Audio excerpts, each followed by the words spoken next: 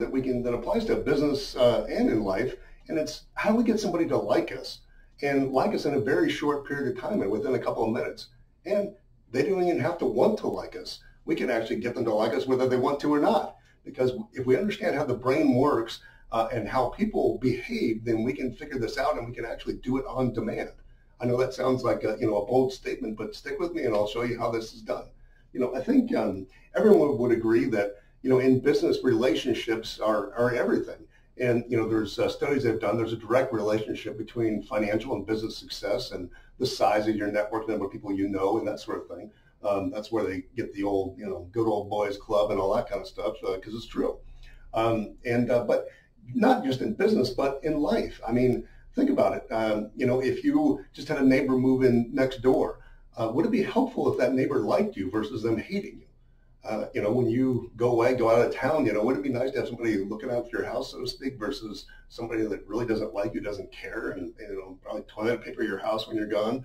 Of course. So, would it be better, if we got into a restaurant and the server actually liked us for some reason? It's much more likely we're going to get good service, when we're in Home Depot talking to somebody, it's always hard to get help in there. But if you find somebody that really clicks with you and you find that it's obvious that they like you as a person, guess what? They're going to go out of their way to help you versus just doing the minimum. So it's in our best interest to be able to get people to like us and get people to like us quickly. And again, it doesn't take the cooperation of the other person. We can get them to do it. We can get them to like us whether they want to or not.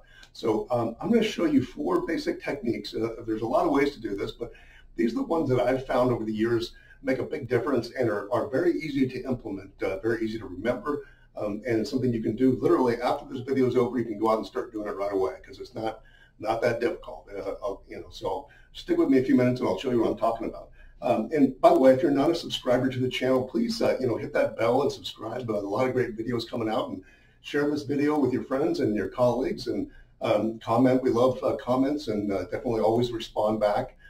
So do all that YouTube-y stuff, but this is a fun topic for me. I always enjoy this, because as I said, it's amazing to see human nature and how our brains work. And so I'm going to show you these 4 simple things.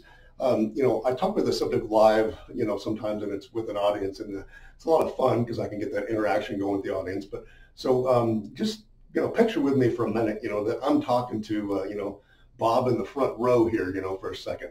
Or if you picture a conversation you have with somebody you just met. And so you might say, hey, so Bob, where are you from? A typical question, Oh, great. So what are you into sports, or what's your main hobbies, Bob? Okay, great. So what are you, Bob, are you married or have a significant other or whatever? Oh, great. So how long have you guys been married, Bob? Okay, perfect. Now, if I was doing that live, I usually ask the audience, hey, did you notice anything about the questions I asked this guy? And you get varied answers, and you can come up with anything, but I won't keep you in suspense, of course. But what I did was I used his name in every single sentence, every question I asked him. And I used it at the beginning of sentences, I used it at the end, and I used it in the middle. And most likely you did not hear that. It didn't sound weird to you, didn't sound strange. And I've been doing this for 25 plus years, both in business and in life, and I have never had somebody say, geez, why are you using my name so much? And it's because, in any language in the world, the sweetest sound to the ears of an individual is the sound of their name. Because it's how we identify as human beings. That's our core identity is attached to our name. Even if we don't like our name, if our name's Bob and we really hate that name, but our parents named this anyway, but it's still something that we like because it recognizes us as a human being. Let me take a step back further. I should have mentioned this in the beginning, but again, all these techniques that I'm going to show you, these 4, these are things that come from experience. It's not something I read in a book. I've been using these for a very long time, so I guarantee that they do work. And that said, nothing works every single time. It's not going to be 100%, but if we can get using these techniques, if we can work 90% of the time, would that be valuable to get, 9 out of 10 people that you try to get to like you? Yeah, so it's worth the effort. So a little side note there. But so, of course, what we talked about first thing is the use of a name. And, it's so funny because I use it all the time. It's not just in business. Like every time I go through, a drive-through, for instance, unfortunately, I go through that place with the double arches too often. It's like a great Diet Coke. That's one thing about McDonald's, very consistent. But, they always have name tags, and I always call the person in the window by their first name that's on their name tag. And the expression that suddenly that person who's barely paying attention to you suddenly perks up and looks at you, and you can tell I just brighten their whole day just by using their name. I read their name tag, and I get free food and all kinds of stuff. I get good service. Same thing with waiters, waitresses, and whenever I go, I can use that, and it's almost comical to see the expression change on somebody's face. So, and not to mention, everybody these days, it's like we're in a world that's pretty messed up at times. A lot of us are having a bad day a lot of times. And if you can brighten somebody's day with just using their name, it doesn't take much effort. That's the right thing to do as a human being anyway, just to spread good vibes, if you will. So use somebody's name. And again, you're not going to get caught doing this either. So the number two, what can we do besides using somebody's name? And all these things work by themselves, but they're also even more powerful in combination. So, when it comes to the second thing, think about what probably is the number one thing women would say that they wish their, husband or significant other or whatever, wish that husband would do on a daily basis, and they couldn't do it enough. And the more the better. And, I've asked this question and you get varied answers, where everybody's, different. But in general, most women would say that they crave compliments, that their husband can't tell them, how nice their hair looks today, how great that outfit looks, how nice you look, whatever. And so that's pretty well known. I mean, most men, when they're dating and trying to court a woman, they're throwing out the compliments left and right. Why? Because they know it works. Unfortunately, after we seal the deal, so to speak, sometimes we kind of forget that part, which my wife's always remind me of. But it works. And again, it's because we come from, the toddler age where somebody's telling us we've been doing good, or good job, Johnny, or whatever. And so that's deep in our psyche, and it makes us feel good. And but what people don't talk about is that men respond to compliments just as well as women. The only difference is our egos won't let us, admit that, and, we'll try not to, show it, in person or whatever. But it's a human thing. It's not just a woman thing. But, the caveat, because the compliments can be used the wrong way, people can tell if they're genuine compliments, or are they just, buttering up or kissing butt, so to speak. And, you got to be very careful about that, so because that can really do damage, and they really won't like you. Because they think you're just trying to butter up to them. And so how do we do that? We got to come up with genuine compliments.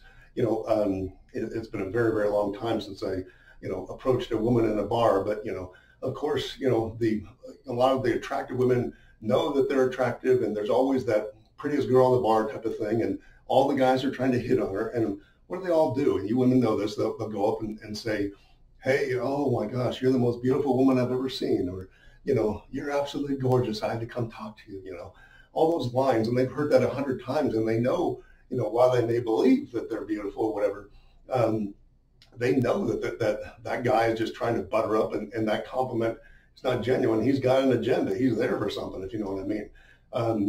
So it doesn't come across as genuine. And I read a book years ago called The Game, and I wish I could remember the name of the author, but he talked about it, and it was all about, his background was he was sort of a professional pickup artist, if you will. And so he talked about the differences. You go into a bar, and if you want to approach a woman, you don't go up there and tell her how beautiful she is. You do something different, like you walk up and say, hey, are those, are those nails, are they acrylic, or are those real nails? And then regardless of what you say, oh, great, I like those or whatever. And that comes across as genuine because it's a genuine compliment. It's not, some thing that everybody says and, it makes that person think, and it's different. So point is, something as mundane as, looking at somebody's nails and seeing, are they, acrylic or real or whatever, making a comment about their shoes, like, hey, I like those shoes, where'd you get those? Or, anything, you can all behavior that they're doing. Even if you're looking at this person, you're like, I can't find anything I like about this person. If you think about it, you can always come up with something, and it can be genuine. So come up with a genuine compliment. You use that, and people who don't even like you, if you compliment them, they cannot help it. Their brain gets a warm and fuzzy. They get a chemical release of dopamine that goes, oh, okay, thank you, even though they don't want to. And so it really, again, is funny to watch. You start giving people genuine compliments, mix them into the conversation, and people can't help it, So again, the first two we've got using the name and using compliments. So the third category, and this is one that, is a very deep, and it comes from, the neuro-linguistic programming, NLP, that Tony Robbins made famous back in the 80s. But you could do weeks-long seminar on this whole subject. It's a whole science in itself. But I'm going to kind of give you the quick and dirty of of how to use it very quickly without having to know a whole lot about it. But and that's the concept of mirroring and matching. What does that mean? That means that people like people who are like themselves. There's a reason we tend to segregate. People segregate by a neighborhood. It might be all the people from, Croatia live in this one neighborhood because they all speak the same language. They all have the same background, culturally or whatever. So they're like each other. They feel comfortable and they feel safe with each other. So we like people who are like ourselves, and so that's what this is about. And there's really two aspects to mirroring and matching. It's number one is body language. And number two is vocal or verbal language, how we talk to somebody. So let's talk about the body language first. It's real simple. So if you're meeting somebody in person, it's about sort of mirroring and matching, not copying, but sort of modeling what they are doing and using the similar body language, because subconsciously their brain picks up on it and says, oh, this person's like me. They're kind of doing the same things I do, So it can be something as simple as, they put their hand on their neck like this, and they go, okay, yeah, whatever. And then 15, 20 seconds later, you just, put your hand up. It doesn't have to be the same spot. It could be, you put it on your head, you put it up here. It's just, the idea is that it's something similar that gives the idea that it's a similar gesture, They lean forward like this, in a conversation. So what do? Wait 15, 20 seconds. And then you lean forward.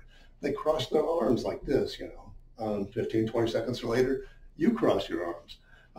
And again, it's comical because you'll feel when you're doing it, you're going to like, oh my gosh, this person's going to think I'm copying them. I'm going to get caught. They're going to say, why quit copying me?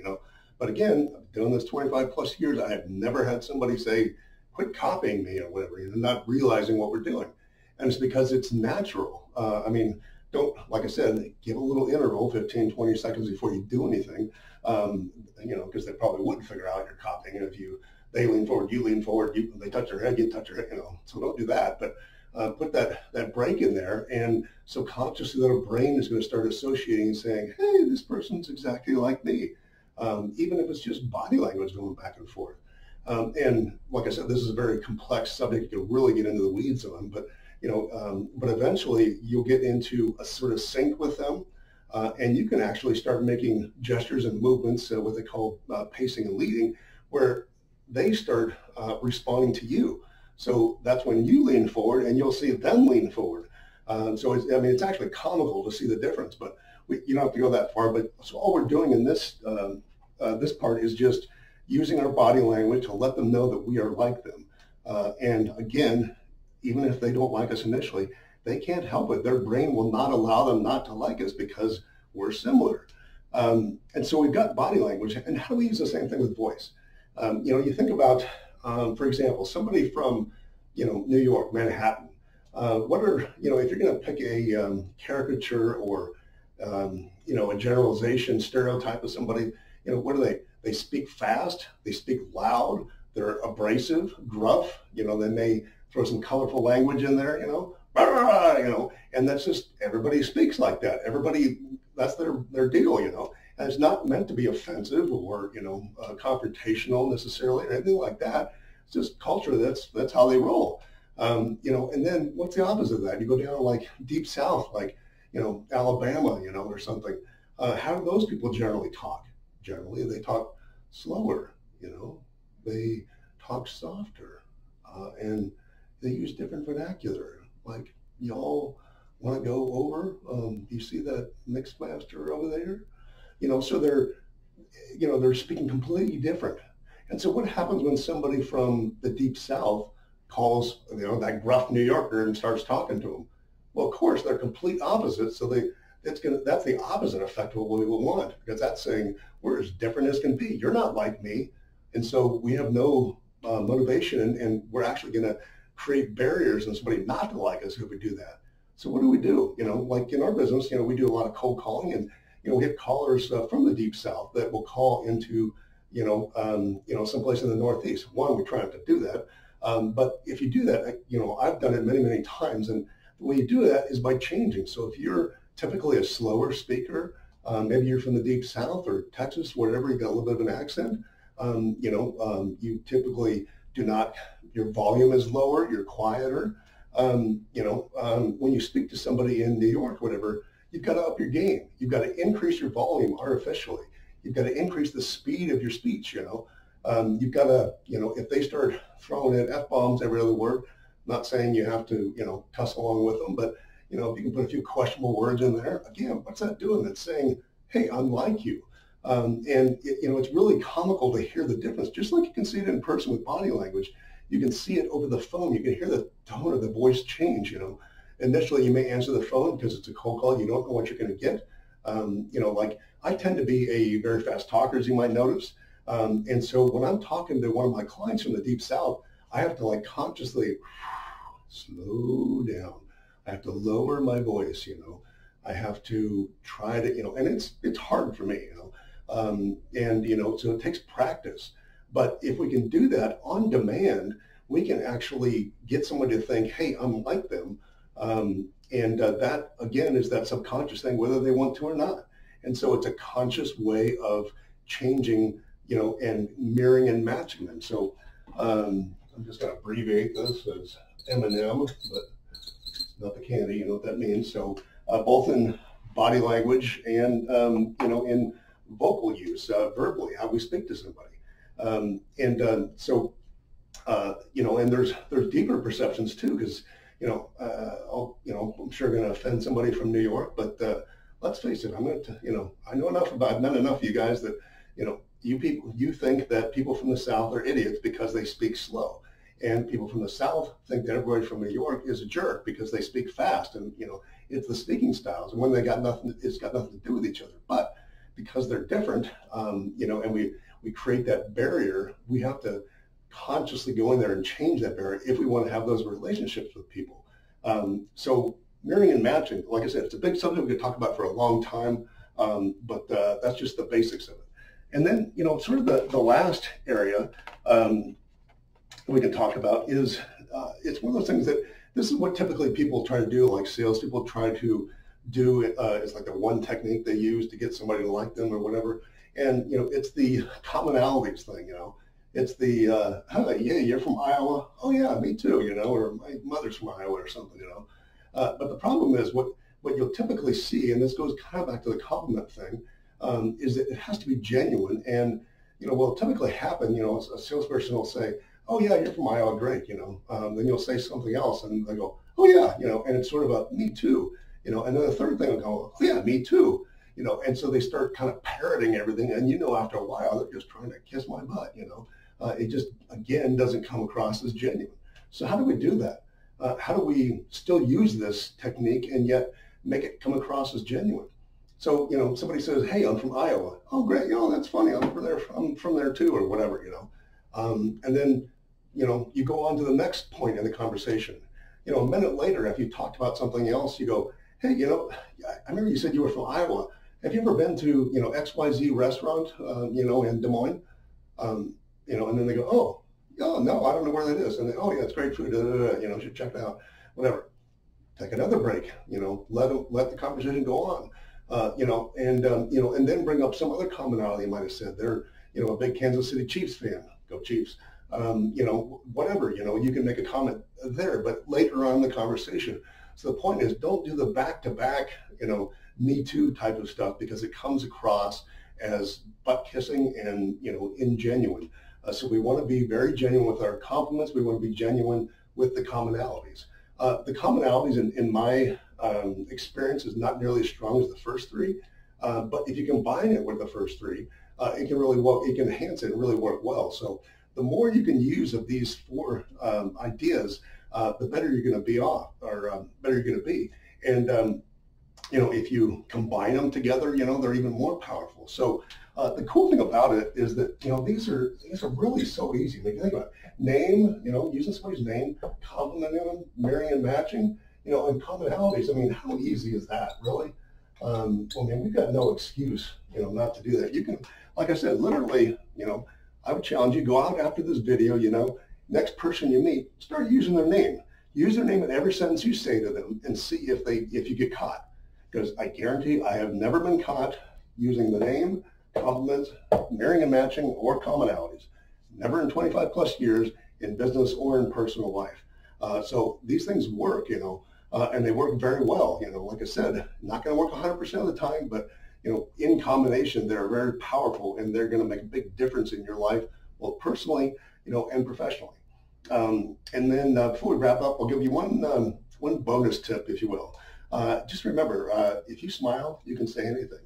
So you can say to somebody, I hate your guts, and you're smiling, so their subconscious and their brain is looking there going, he just said he hated me, and yet he's smiling. Is he joking? Is he a psycho? Is he, So they can't help but take the compliment of you smiling with them, even though the verbiage doesn't match it. So smile. That's another one of my struggles, is I tend to be a very serious person, and it's not on purpose, but my facial expressions sometimes are not always smiling like some people are always smiling. My wife is always smiling, and she's like, "What's wrong with you?" Nothing. I'm just, So I have to practice it. It's a conscious effort for me. So some of these will come easy to you. Some are going to feel really weird the first time you do it, but after a while, it'll become totally natural. So again, subscribe, to the channel. We have a lot of great videos, and we have more stuff like this on here every day. So appreciate your time, and go out and use these. You can make a difference in your personal life, your business life, and you're going to brighten somebody's day. I guarantee it. So thanks for listening.